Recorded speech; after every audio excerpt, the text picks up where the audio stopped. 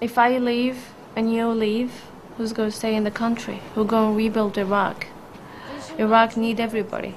To return back in his position, to return back as a wealthy country, we have to put hand by hand and do our share and do our duty. We did $183 million of business with Iraqi women-owned firms last year. That's very important because that's a growth from $6 million in 2005. So that is a huge increase in the power of Iraqi women-owned business. I'm watching you. I think majority of the women in Iraq, they want to do something. They want to be, they want to improve themselves. They want to change their life. They're looking